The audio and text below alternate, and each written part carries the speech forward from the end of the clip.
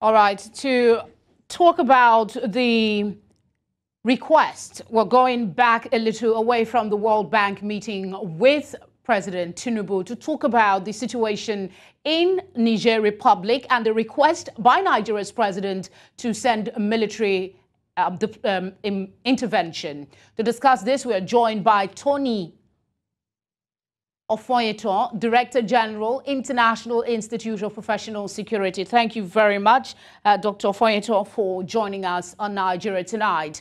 Let's get the view, your view rather, on ECOWAS' decision under the leadership of President Tinubu as it regards the coup last week in Niger Republic. Well, let me start by saying that a coup in contemporary politics and governance is a no-no. The world has come to embrace democracy in its totality.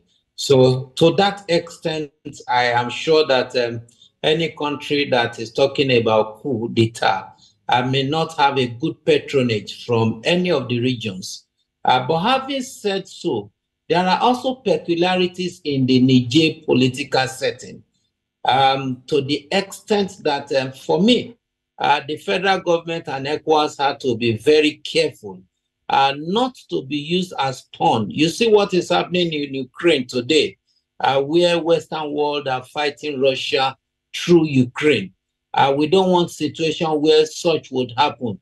The strategic location of Niger Republic to Nigeria is very strategic. And anything that has to do with war and military intervention there will definitely snowball into Nigeria. And that is why we have to be very, very careful when it comes to military option. Military option naturally should be the very, very last option. Don't forget that we have a lot of ties in terms of businesses, commerce with Niger. We supply them electricity, and don't also forget that there's also the project of the gas pipeline of about 30 billion cubics moving from Nigeria through Niger down to Morocco, which is also one of the ways through which America, Britain, and the like want to see how they will be able to reduce their dependence on Russia in terms of the supply of gas in that region. So knowing full well some of these things, and also the relationship between Niger and France that has not been a very cordial one.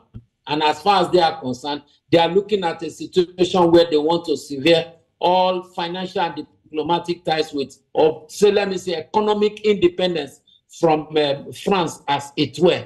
Now that means that the president, who is also the chairman of ECOWAS, has to be very strategic so that no Western world, no developed world is using the African nation to fight against the African nation.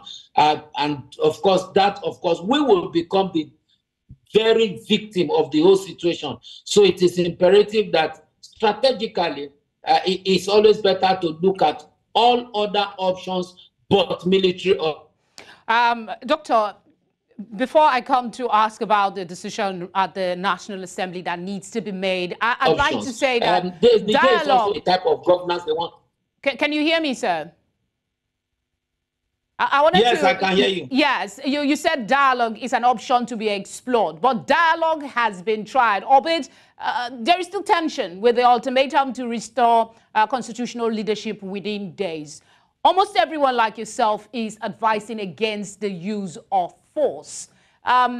When they're not talking, so how do you dialogue with people who don't seem to want to do even it? If you go to the battlefield, I can hear you. I said, even if you go to the battlefield, you will still come back to the dialogue table at the end of the day. So why don't you directly avail yourself of the option of dialogue? And Niger is a sovereign nation on its own. If the Nigerians feel very strongly that we are okay with this system of government, who are we, for goodness sake, to be saying that this should be it? They have a right. They also know what to do if they don't want such military junta to be in charge of their governance there.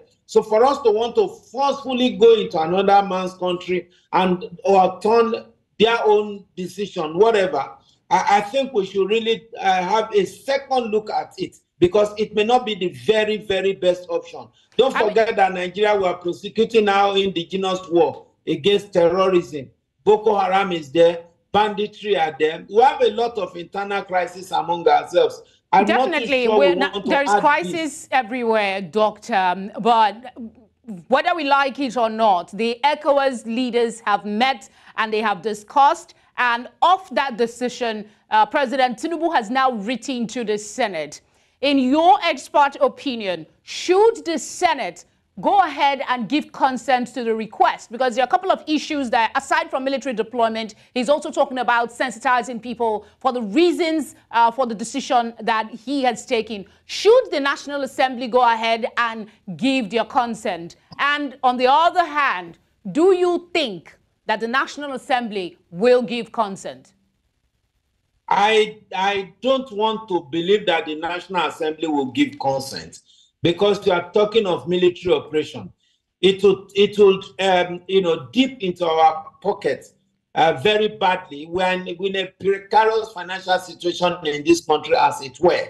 So it's not just an ECOWAS prosecuting the war. Don't forget the Nigerian role in Liberia, and of course in other African countries when it comes to prosecution.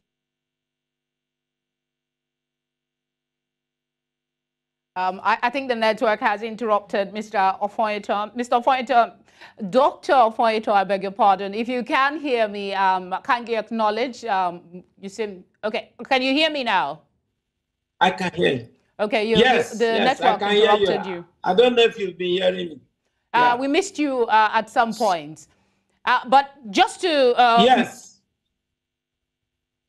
Just to move ahead, really, I want to ask, since there is insistence on military engagement, what are the chances of success? And looking at the scenario that we have, is Nigeria going to be leading the charge? If so, which other countries, to your knowledge, will become part of the military deployment going to Niger Republic? Are there any other countries that are currently asking their National Assembly for similar consent like Tinubu is requesting? I think Senegal had already volunteered that once there's an approval, they will be ready to supply military support. And I'm sure that Benin Republic will also do that. I am not very sure of Ghana. Ghana is not the type of country that jumps into such operation at all, at least not at an initial stage. And don't forget that Burkina Faso, Mali are all in support of Niger. And I can also assure you that Russia is going to give its own strategic support to Niger.